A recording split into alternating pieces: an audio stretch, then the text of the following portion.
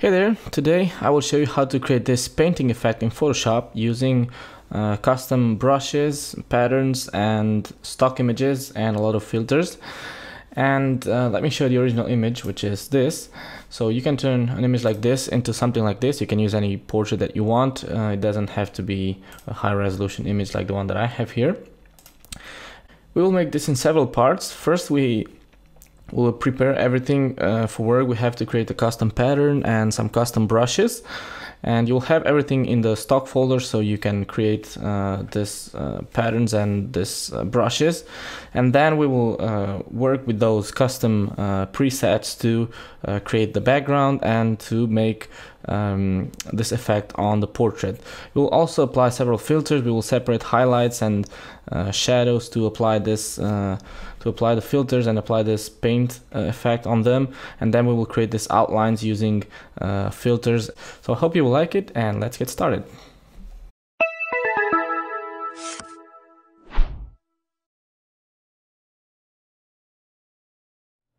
Before we start working, we have to make some preparation work. We have to create some custom patterns and some brushes. And for that, I'll press Ctrl+Command+O to open my stock folder. Here you will find everything that you need to create this artwork. And I'll start by creating the brushes first. I'll open these 4 images, which will be my brushes. I'll start with this one. It's really easy to make this, and you can do this in any Photoshop version. All you need to do is, check the size of the image. This is 4000 by 4000. You should be able to turn this into a custom brush in any Photoshop version. Previous versions like Photoshop CS2 or CS3, I think the maximum size of the brush was 5000 pixels or 2500. If you cannot, if the menu is grayed out here on the edit, if you go to define brush preset, if it's grayed out, it's because the image is too high and you just have to make it smaller. So the first thing I want to do is desaturate this. I'll press Shift, Control, and U to desaturate it, and then open the levels and just make this dark like that.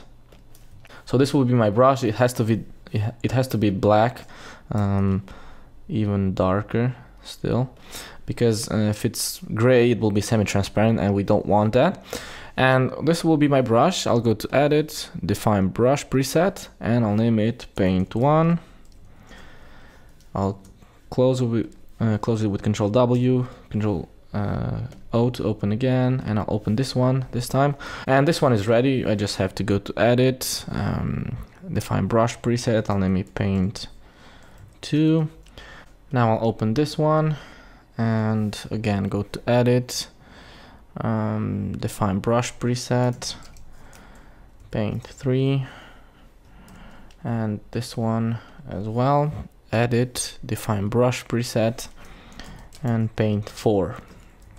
Now we have our brushes ready. We will use this right now in a second. The next thing we need to do is create a pattern which we will use to create the background and also to put over the woman, over this model later on.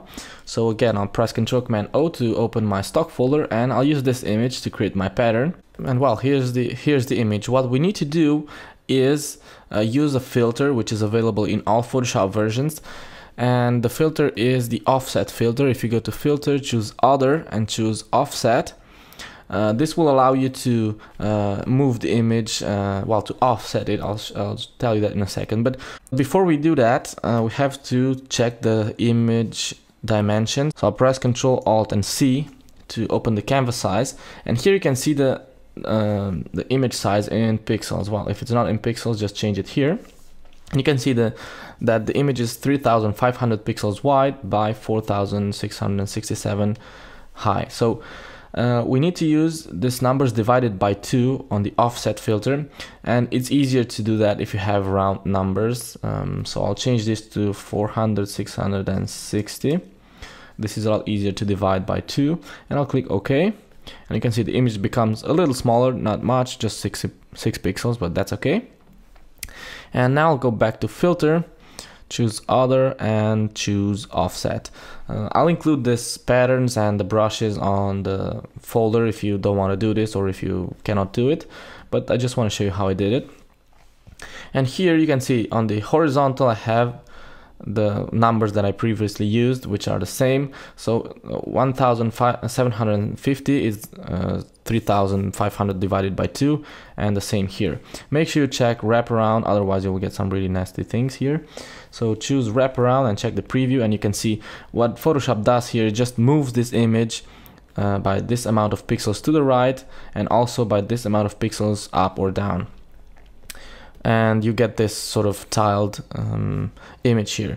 What happens now, I'll click OK, is if I turn this into a pattern, now this side over here will match perfectly with this side over here, and also this side will match perfectly with this one because it's the same image, like split, and the same with the top ones. The only problem that we have here are this, well, is this line here on the middle, and we have to fix that.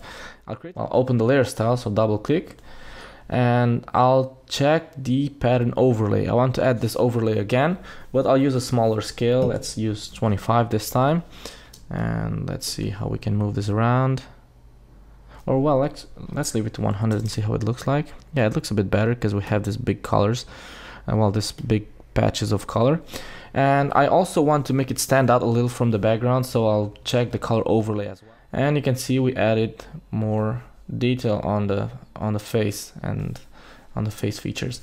I still don't like the background here. I'll have to make it bigger, and I don't like this part there. I'll make it bigger like that and just drag it maybe there. I will leave it like that. I will not add any more filters. I'll start making the final adjustments now.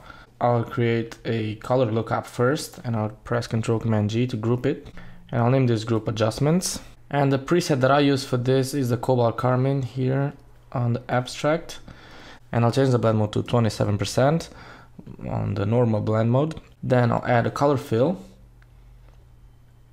a solid color, and I'll use this tone. This is really dark blue, almost a purple tone. And I'll change the blend mode to exclusion. I want it very saturated. If it's too strong, just drop the tone like that, and click OK.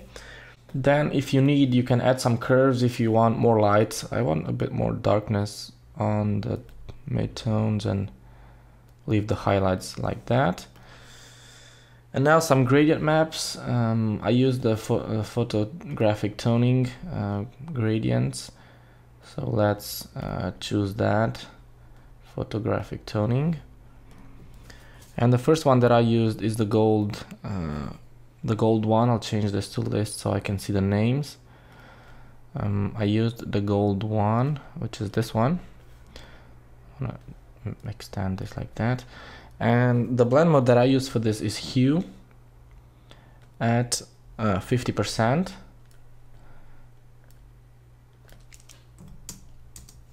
And you get this look. And then another gradient map, again for the photographic toning. And this time I use the sepia blue one. This one. But this one I deactivated. I just added here just in case I wanted to change the look again. I set this to hue at 57%, and this is just, well, so you have an alternative color tone to it if you want. And that's it. Then I use the camera raw as a filter. So once you're happy with the color tone that you want, just press Command Alt Shift and E, or Control Alt Shift E to create the stamp. And I'll name